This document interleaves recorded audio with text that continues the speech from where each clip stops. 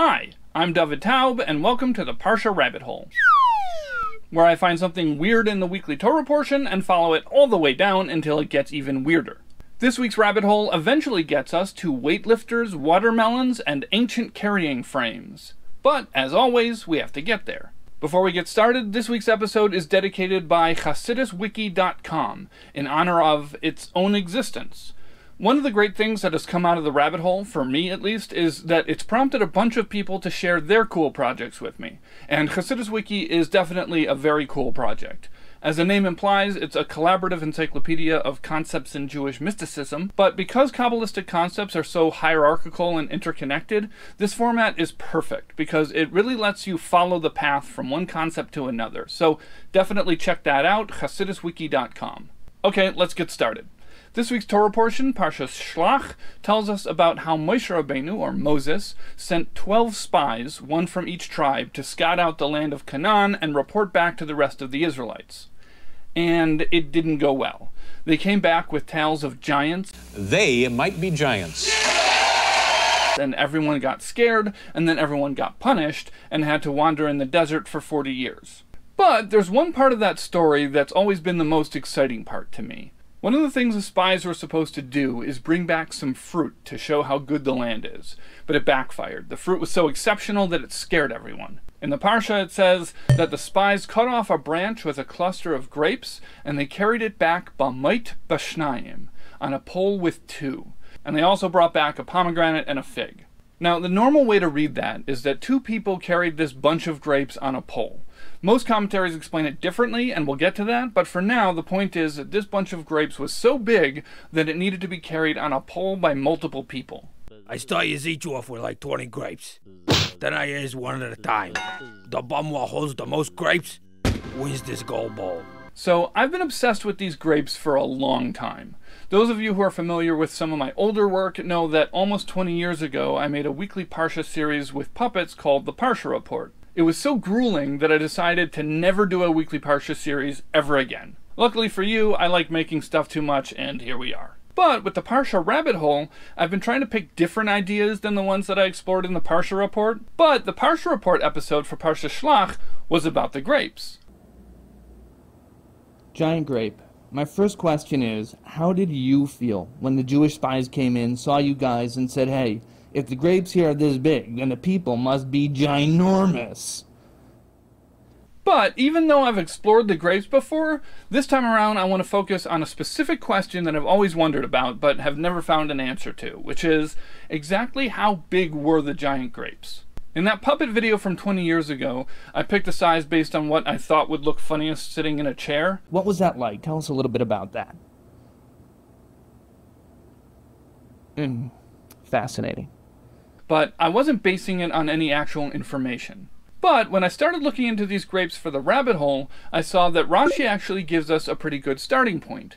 He says that this phrase, b'mait b'shnayim, on a pole with two, doesn't mean what we think it means. Because the only way to carry something heavy on a pole is with two people, so that's obvious, so the Torah wouldn't have to tell us that. So instead, with two must be referring to the poles. They carried it with two poles, which based on the 2 people per pole logic that Rashi already established, would imply 4 people. But then Rashi says that one guy carried the pomegranate, one guy carried a fig, and 8 guys carried the grapes. So now we've gone from 2 guys with 1 pole to 8 guys with 2 poles. Okay, so a couple of things. First of all, how do we get to 8 guys? 4 guys makes more sense, 1 guy on each end of the 2 poles. And we'll clear that up later. Another thing is that it only adds up to 10, and there were 12 spies. And Rashi explains that that's because 2 of the spies, Yeshua and Kalev, realized that the bringing back giant fruit plan was all about scaring people and they wouldn't participate. But the main thing that jumps out to me is that this whole grape operation just got a whole lot bigger. Okay, this is going really well. Oh. Then Rashi ends with a method of figuring out the weight of the grapes, but he doesn't actually do the math. He gives us the pieces, which we'll get into soon, but he doesn't get us all the way there. So I dug around, and I couldn't find anybody who does. The idea originally comes from Gemara and Midrash, and they don't do the math there either, and none of the commentaries do. So it seemed to me that if I could follow through with the calculation of the weight of the grapes, I could then figure out the size of the grapes. But as I dug around, I found that, as always, There are multiple opinions at every turn that complicate the calculations and give us new ways of looking at the whole grape carrying operation. So that's where this week's rabbit hole starts, with giant grapes and trying to figure out exactly how giant they were. If you're ready to see where that leads, let's dive in. Okay, so as I said, Rashi's method for figuring out the weight of the grapes comes from Gemara. They're talking about a story in Sefer Yehoshua, or the book of Joshua. After the Jews crossed the Jordan River, Yehoshua instructs 12 men, one from each tribe, to each place a large stone in the bed of the river. And those 12 stones would be a monument to the crossing of the river that would stand forever. So that story could be a whole rabbit hole in and of itself. But the thing that's relevant to our grape conversation is that the Gemara tells us that over 1,000 years later, two Tanaim, rabbis of the Mishnaic period, actually saw those stones and measured them, and said that each stone weighed 40 sah, which is a biblical measurement, and we'll get into exactly what that weight is soon. But the Gemara implies from that this is the maximum weight that a person can carry in any situation. But then the Gemara continues and says that if a person has someone helping them, then they can carry 3 times as much, which comes out to 120 sah. And then it says, from this, you can calculate the weight of the cluster of grapes. And as I said before, they don't actually do the calculation. But based on the pieces that they did give us, the entire calculation depends on how many people were involved, and then you can multiply. Now, one thing that's important to clarify is what that per person weight is. We said that if people are working together, then the maximum load is 120 sah. You might conclude from this that because they're working together, that weight would be split between the two, 60 each, which is still more than what one person can carry alone. But that's not what Rashi says. He says that if people are helping each other, then each person can carry 120 sah.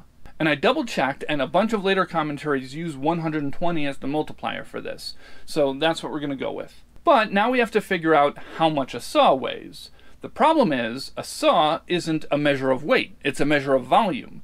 So it doesn't convert into pounds, it converts into liters or gallons. One widely accepted opinion for the conversion of sah into modern volume measurements is 8.3 liters. And as we said before, each person carried 120 sah, so 8.3 times 120 is 996 liters.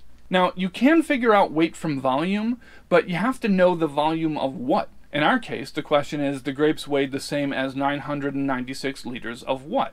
Now you might think, well, grapes. That's 996 liters of grapes, and then you figure out how much that weighs. But the Gemara presents this maximum capacity that a person can carry as a general rule, and then says that you can figure out the grapes from that. So it wouldn't make sense to say that it's grapes everywhere. It has to be 996 liters of something constant so that that weight stays the same for any situation you would apply it to. According to Korban Ha'eda on the Talmud Yerushalmi, which has a similar discussion, he says that when it says that the maximum weight a person can carry on their own is 40 sah, that means the weight of 40 sah of water, which then gets amplified to 120 sah of water when there are multiple people working together. So 120 sah of what? Water. Which is great because in the metric system, 1 liter of water weighs 1 kilogram. So that makes the math a lot easier, at least for this part. So based on that opinion, that a sah is 8.3 liters, a sah of water would weigh 8.3 kilograms, and 120 sah of water, or 996 liters, would weigh 996 kilograms. Which would mean that, when working together, each person could bear almost 2,200 pounds. So before we go ahead and start multiplying that by the number of people and making that huge number even huger, let's just address the fact that that's really heavy. This is a narrative of very heavy-duty proportions. That's over a ton for each person, and even a third of that, which is what the Gemara says a person can lift on their own, is over 700 pounds. Just for reference, the current Olympic record for weightlifting is 267 kilograms, or just over 588 pounds. So this is a lot more than that. There was a guy who lifted 5,000 pounds by lifting 2 cars on a platform, but I don't even know what to do with that information. And remember, this isn't just lifting for a few seconds. They had to carry that multi-ton bunch of grapes back through the desert. The Ben Ish Chai addresses this issue, that this seems like an extraordinary amount of weight for people to carry, and he says that it was a miracle. He also does some gematria stuff with the number 120, but we've already got so much math in this rabbit hole that I'm not going to get into it. But the idea is that the spies were originally sent to do something good, to see how great the land was and get people excited about it. And bringing back the giant fruit could have been part of that, so they were granted superhuman strength. They just ended up using that superhuman strength the wrong way, which I think is a cool idea. Anyways, now that we've got that out of the way, let's figure out how big those grapes were. Oh yes I am. Oh yes I am. We have the weight carried per person, 996 kilograms. So we just need to multiply that times the number of people. We already know that Rashi says that it was 8 people, but let's start with the plain reading of the verse, which is 2 people, and there are some commentaries that say that that is what it means. Based on 2 people carrying it, the total weight of the cluster was 1,992 kilograms. But if we want to know how big each grape was, we have to divide that by the number of grapes in a cluster. Obviously that can vary a lot, but when I googled it, I got an average number of grapes in a cluster of 70 to 100. I like easy math, so I went with 100, which gives us an average weight per grape of 19.9 kilograms, which will round up to 20 kilograms or 44 pounds because why not round? This math is super loosey-goosey already. Okay, I'm hearing a lot of blame being thrown around loosey-goosey right now. Now here's the next obstacle, getting from weight to size. I tried a few different ways of doing this, and I even made a super complicated spreadsheet to figure it out. First, I tried to scale up based on the diameter of a sample grape, but that doesn't work because circles are weird. So then I decided to use the average density of a grape, meaning how much does a grape weigh per cubic centimeter of space it takes up. Obviously this is going to vary a lot, not just from one type of grape to the next, but from one grape to the next. So I found a lot of different values for this, but we're just going to go with one of them for the sake of this little exercise. 0.64 grams per cubic centimeter. From there, I could estimate the volume of a 44-pound grape, which I could then convert to diameter, assuming that this is a perfectly spherical grape. And what I got was a grape that is 1.3 feet tall. Or wide, it doesn't matter. This is a spherical theoretical grape. For reference, here's a beach ball of approximately that size. So based on 2 people carrying the grapes on one pole, this is a very rough estimate of how big each grape was, keeping in mind that we made a lot of assumptions along the way. But according to the Gemara and most commentaries, those grapes were carried by more than 2 people. The Gemara that we were looking at before continues and says the thing that Rashi quoted about it not meaning 2 people, but 2 poles. The Gemara doesn't say anything about 8 people, though. Not yet, at least. We'll get to that in a minute, but for now, it looks like 4 people.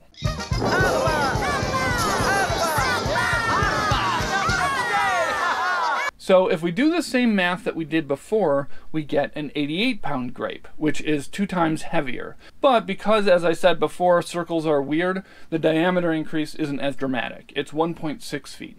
I don't have a beach ball for that. But the Midrash gives us another count. It does a similar thing as the Gemara and says that b'mait b'shnayim on a pole with 2 means that there were 2 poles.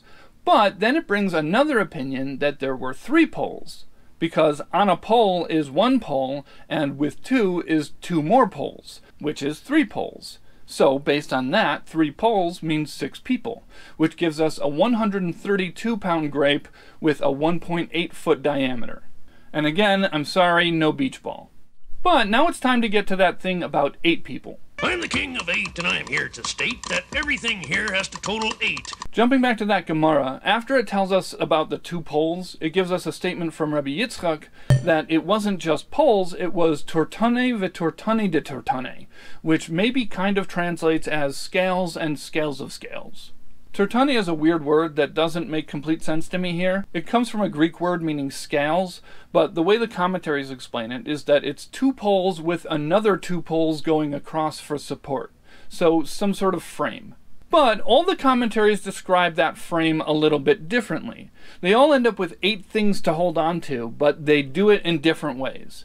I'm not going to get into the details of all the different configurations, but a lot of those commentaries were nice enough to give us cool little grape diagrams. So here are a few of those. Grapes, grapes, grapes, singing in the vines. Grapes so big, grapes that shine. Grapes in a cluster, grapes making rhymes. Jumping grapes grew, grape-alicious time. Okay, so now we finally got to the 8 people Rashi was talking about, and if we do all of our math, a cluster of grapes that takes 8 people to carry gives us a grape that weighs 176 pounds and has a diameter of 2 feet. I did order a 24-inch beach ball on Amazon, but it ended up being false advertising because it was a lot smaller. But I'll show you on a tape measure, because I think it's important to visualize it, because 8 people is the main opinion, the one that most commentaries quote and the one that it says in the Gemara. So it's about, there we go, this big, 24 inches. So based on that, it seems like that arbitrary size that I picked for that puppet video 20 years ago was actually pretty close. It's been a pleasure, and we really thank you for coming out here. But this still isn't the biggest grape. When I was looking at the commentaries on that Gemara, I saw that Tosfos mentioned an opinion in the Talmud Yerushalmi that gives us even more than 8 people. But first, some background. I mentioned earlier that there were 12 spies. 1, 2, 3, 4, 5, 6, 7, 8, 9, 10, 11, 12. The ladybugs came to the ladybugs picnic. This is a famous fact, it's very clear, each one is even listed by name, and there are 12. And according to Rashi, Rabbi Yitzchak's whole frame thing was a logical conclusion based on the total number of people. 2 of them had moral objections and didn't participate, 1 had to carry the pomegranate, and 1 had to carry the fig, and that leaves us with 8. And that's why Rabbi Yitzchak said that they used a device with 8 ends to hold on to. But in the verse where God tells Moses about sending out spies, it says, Ish echad lamate. 1 man per tribe. There's a repetition. Now, 2 rabbis of the Mishnaic period, Rabbi Akiva and Rabbi Yishmael, had a disagreement about this kind of repetition. Rabbi Yishmael says that the Torah is just talking the way people do, and repetition is a way of emphasizing something.